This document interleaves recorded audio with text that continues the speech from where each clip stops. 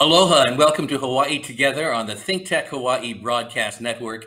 I'm Keli'i Akina, president of the Grassroots Institute. Today's episode is entitled Civil Liberties in the Age of the Coronavirus. Curfews, stay-at-home rules, suspension of the state's open meeting laws, and so forth. These are just some of the measures that our local and state government has taken in the name of fighting the coronavirus. But have you wondered about this question? How far should state and county governments go in restricting our freedoms in the name of public safety? My guest today is Jeffrey Portnoy, a First Amendment attorney who frequently represents the media on issues like this. Jeff has called Governor David Ige's recent coronavirus proclamations overly broad and kind of like martial law. Portnoy is a partner in Cade Schutte law firm, a former president of the Hawaii Bar Association, and named multiple times as one of the nation's top lawyers. Many of you know him, as I do, as a long-term broadcaster for the University of Hawaii basketball team on ESPN 1420. But please welcome my guest today, Jeff Portnoy. Jeff, welcome to the program. Well, thank you, Keli'i. Thanks for the generous introduction. Well, we live in such an extraordinary time. Isn't this an amazing period in which our civil liberties are being challenged? Well, I think they are. And I think if you follow the president and you agree that this is a war, it would give governments tremendous power to limit our civil liberties in multiple ways. I think that there's always the situation where you try to find the proper balance between restricting certain civil liberties during a time of crisis, like we are now, but not unduly turning our democracy into literally a dictatorship. And there has been and will continue to be a number of efforts by various governments, including our state and county governments, to limit civil liberties in the name of protecting us from the virus. And in particular, for example, as you mentioned, the stay-at-home orders, the quarantine, the limitation on public access to meetings and to records. And in my view, although some of this is clearly necessary, one has to always remember that this is not a war. This is not a foreign enemy. We're not dealing with spies. We're dealing with a very serious illness. But we cannot allow government to use that, as we see in places like Hungary and Moscow, not only to evade our civil liberties, but to invade our privacy rights. Well, Jeff, we certainly, as you have mentioned, have seen an attack upon our civil liberties. And the question we ask is, at what price is safety or public order? But I want to ask you to talk about a certain type of civil liberty, and that is the right of individuals and the media to know what the government is doing. We've had a suspension here at the state and county levels of our sunshine laws and our open meeting laws. Could you let us know what these laws are and why they're so important in the first place?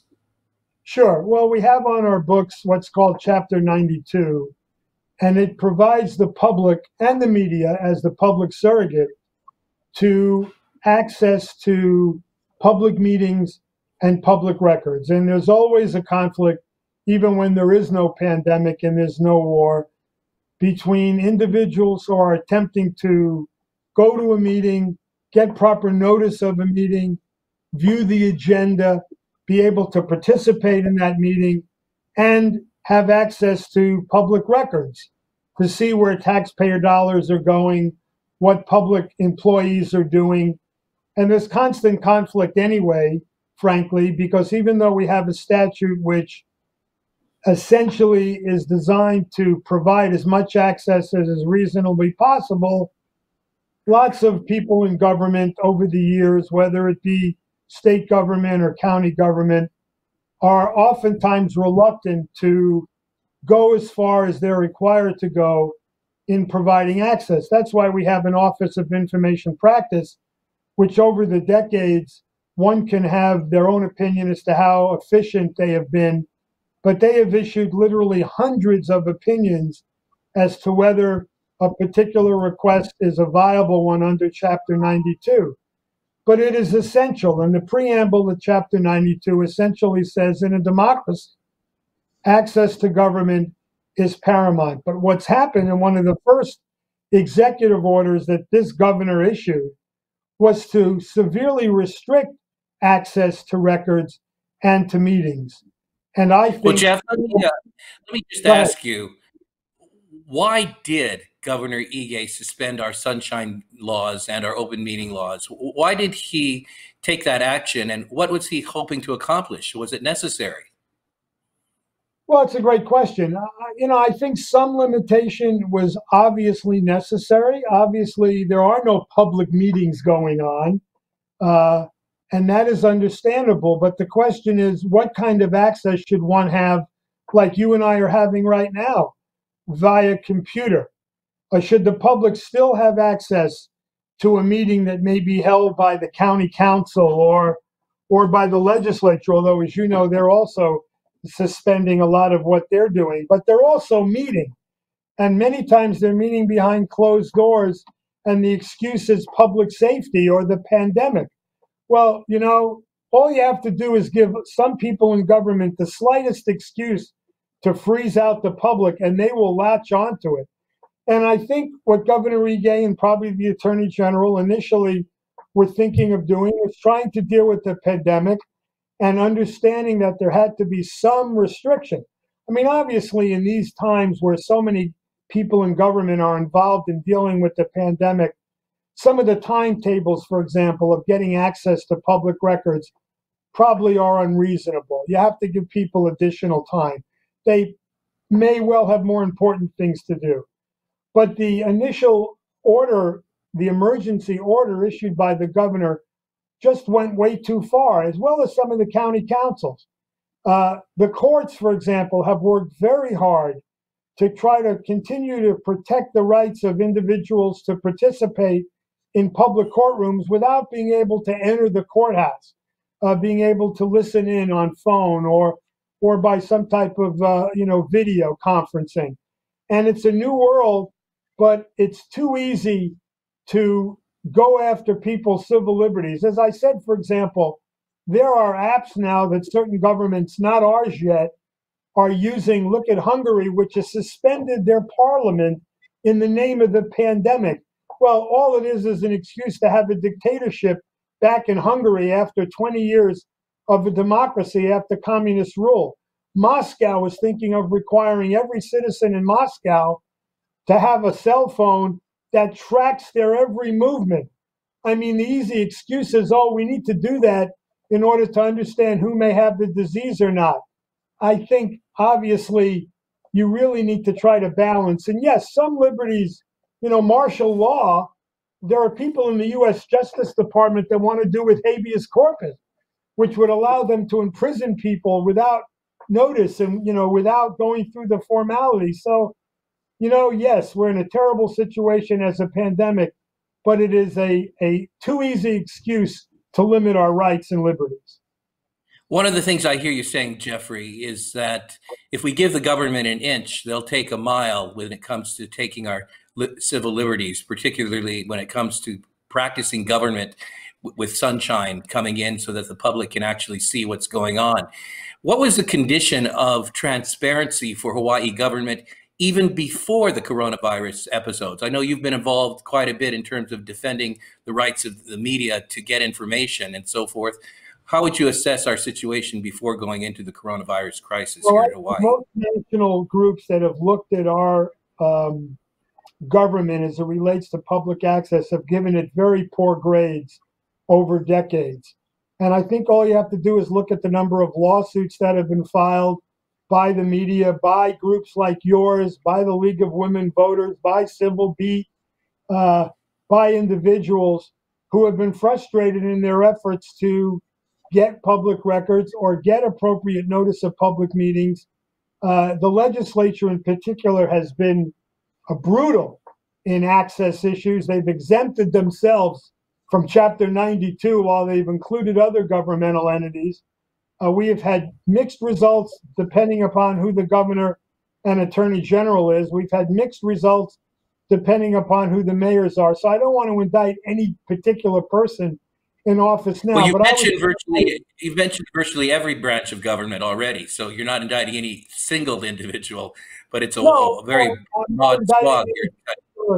I'm sorry, Keli'i. I'm not indicting any particular governor or mayor or council, but I will tell you, it has been and continues to be a struggle many times to get access. There are all kinds of devices that some government entities use to try to limit people's participation, to try to decide things in ways that are not permitted under our law. Our law is great. Chapter 92 is one of the best in the country, but it's only as good as the people who are willing to comply with it, and that's been a mixed bag. Recently, Common Cause, and you mentioned other groups as well, wrote a letter to the governor challenging his suspension of the open meetings laws. Grassroots Institute of Hawaii and other organizations, up to about 40 of them, signed on as well. And one of the things that we were asking the governor to do was simply allow groups to meet as necessary, that is, allow agencies to meet to conduct necessary business and employ technology. I know you mentioned a bit about technology being used across the world. How appropriate do you think that call is to allow agencies to meet and use technology to ensure the public to have sunshine in those meetings? Well, let me ask you a question first. Did he ever respond? He did respond, and we are taking that response into consideration. Questions were raised in his response as to the efficacy and pragmatic ability to use technology at this time. Well, I don't know. That may tell you about the ability of this government to be where they should be. If you just look at the unemployment situation in Hawaii and all the breakdowns of the computers that I hear on the news and people's inability to get their claims in, you have to wonder about how far along the state and local governments are. Look, nobody expected the pandemic, and clearly it is necessary for the government to engage in much of what they are trying to do to try to protect us from getting sick. But it's a balancing act, and you know, I think it's a little bit ironic that one of the first things the governor did in dealing with the pandemic was literally to suspend Chapter 92. I mean, why was that one of the first things that was done when there were so many other things like testing and you know, social distancing that needed to be addressed? Look, I'm not saying there shouldn't be some restrictions or some modifications. I'm just saying we need to be very, very careful in a time of crisis that civil liberties doesn't become a victim. Well, we're going to take a quick break now, Jeffrey. This has been very fascinating, and I appreciate your insights. And we'll come right back and continue our discussion on the topic. My guest today is attorney Jeffrey Portnoy. We're talking about civil liberties in an age of coronavirus. I'm Keli'i Akina with Grassroots Institute on ThinkTech Hawaii's Hawaii Together. Don't go away. We'll be back in just 1 minute. Aloha. I'm Christine Linders, a physical therapy specialist and the host of Movement Matters. My show is designed to teach you the simplest and most effective treatment strategies to get you out of pain and back to doing what you love. If you or someone you know is having pain in a certain area of the body and would like a free assessment in treatment over media or in person, and then come on the show to talk about it, email us at thinktechmovementmatters@gmail.com. Or if you have a topic you would like to know more about, please email us. My goal is to decrease pain all over the world, inspiring people to take better care of their bodies, to enjoy life to the fullest. I look forward to hearing from you.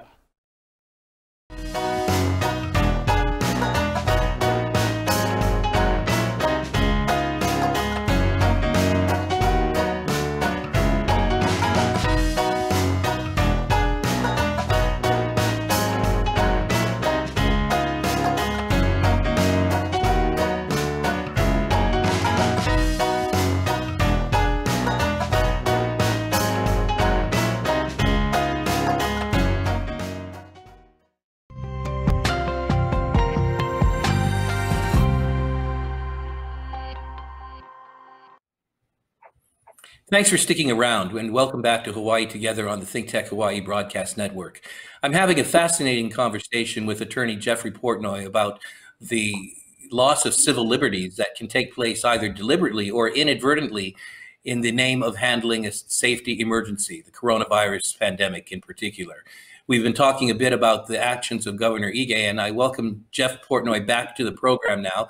Jeff, during this time, what could the governor do if he wanted to backtrack a bit from his proclamation that curtails sunshine laws and open meeting laws? What are steps that could be taken to ensure that the public's right to know is honored? Well, let me back up just for a second because, a lot of the governments are looking at a United States Supreme Court case, 1905, called Jacobson versus Massachusetts, in which the United States Supreme Court upheld the right of the state of Massachusetts to order people to take the smallpox vaccine.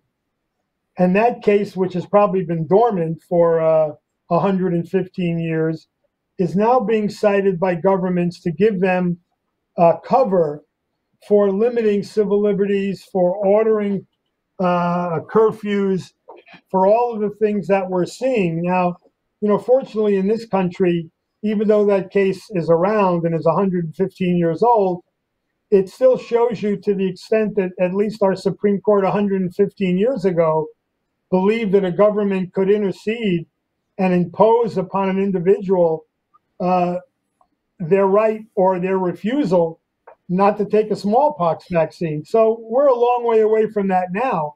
I mean, imagine if Governor Ige would have ordered that every single citizen here take an antibody test. I mean, could that happen in the United States in the next 3 months? I don't know. It's not beyond the realm of conjecture that that could theoretically happen, either on a state level or on a national level. Now, it'll never happen because there isn't enough testing material, whatever. But just think about it hypothetically. If 3 weeks from now, the governor were to order every single person in Hawaii to undergo a COVID-19 test or an antibody test, could you fight that and prevail based upon that 1905 decision? So, look, I think people understand, most everyone understands, there have to be some limitations. For example, the governor's press conferences. I got a call from a radio station on the Big Island claiming that they were being frozen out because the governor was only allowing, a certain small number of people into the press conferences, and the rest had to participate by phone or by video, and they weren't being allowed to ask questions. And I think they had some legitimate concern, but not that everyone had a right to show up in the governor's office when we're limiting people's interactions to groups of 10 or less. But as you point out, there's plenty of technology. And I don't understand why, for example, everyone can't participate by video conferencing in a governor's press conference. Or why people should not be able to participate in a legislative hearing by video conferencing. Now, what are the reasons? Well, let's go through them. One, they don't want anybody to participate, and this is a great excuse. Two, they don't have the technology.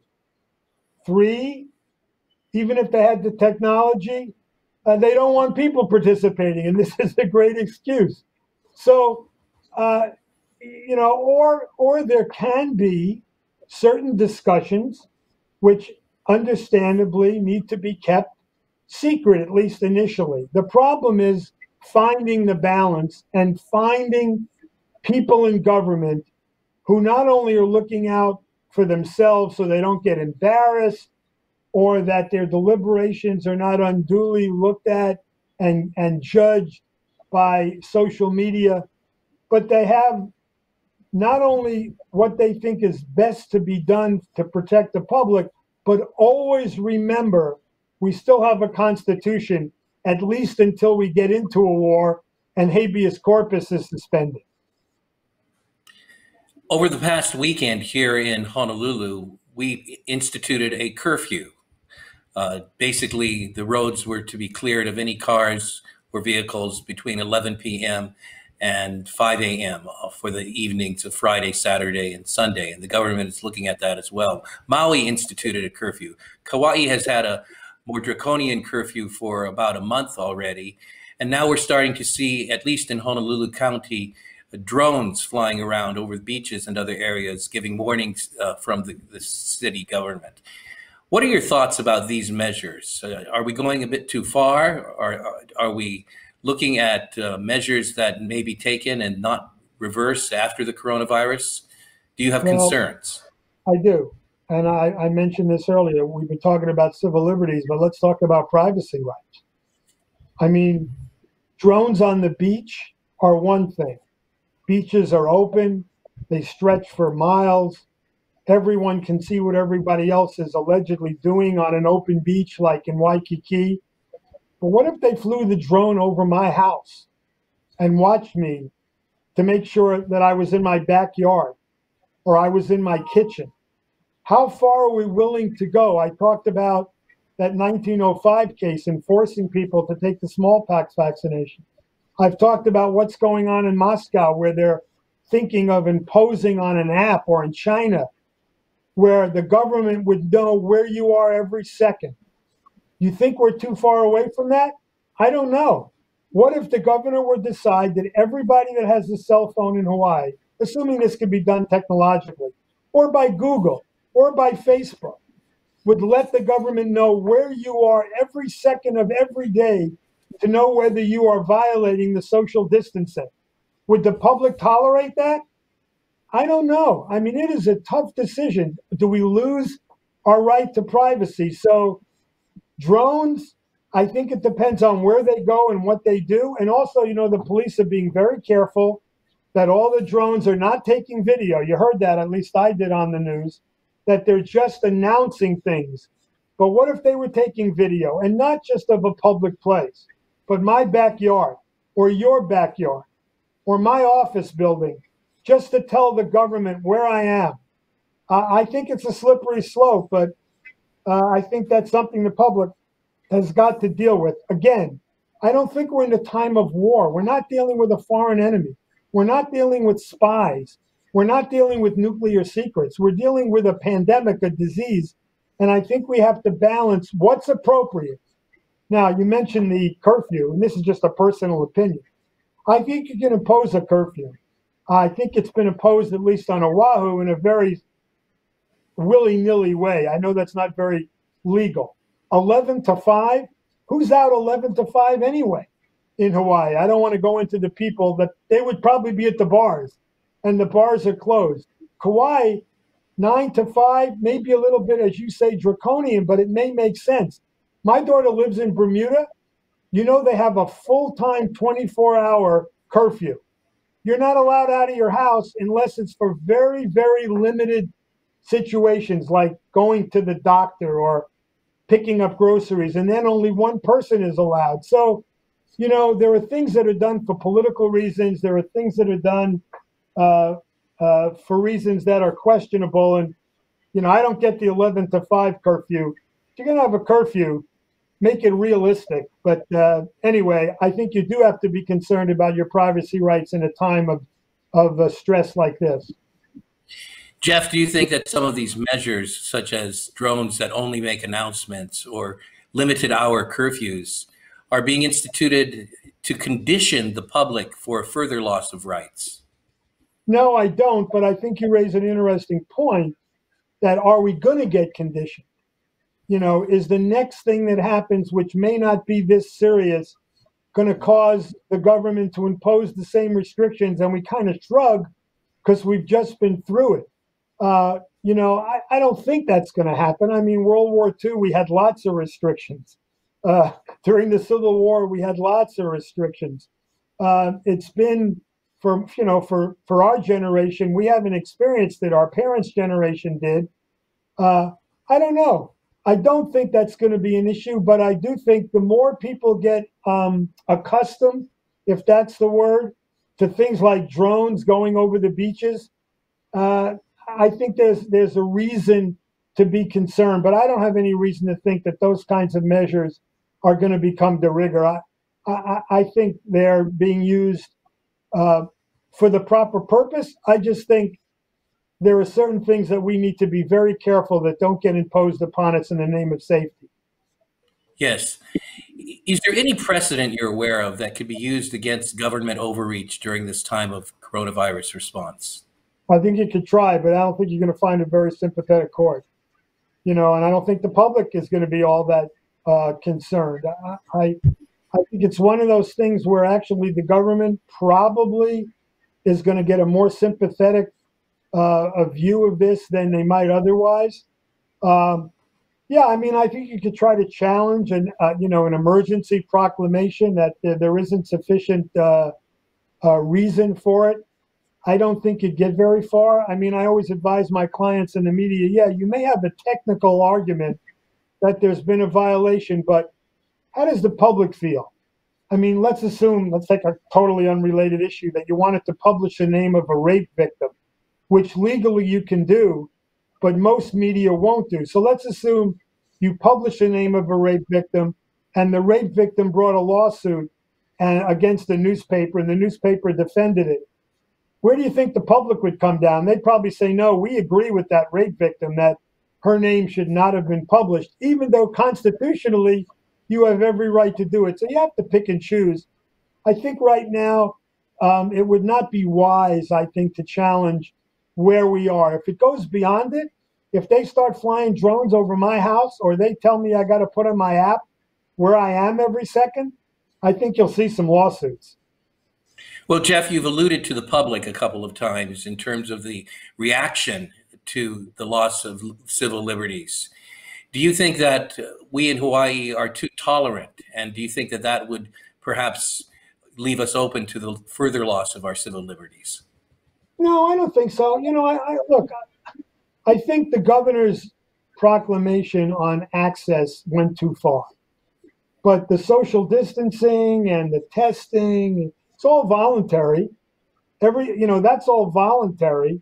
Some of it isn't, right? I mean, if you're out on the beach and you're not in the water, you're going to get cited now. And I imagine, by the way, Keli'i, some people are going to challenge those citations. It's going to be interesting.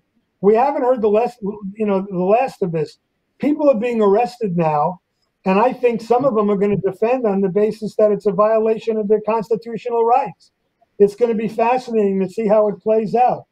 There's going to be a tourist that get off the plane and are not going to go to a hotel, and they're going to be arrested, and they're going to file, they're going to defend themselves on the basis that they have a right to walk the streets. I don't know if they'll prevail. I think they probably won't, but I wouldn't bet on it one way or the other. Well, we certainly will be watching how this unfolds, and we may be talking with you again. Jeff, thank you so much for your time today. I appreciate your commitment to civil liberties. Thank you for being on the program. Thank you for inviting me. Be safe. My guest today, Jeffrey Portnoy, an attorney who deals in civil liberties. We've had the privilege of hearing his insights.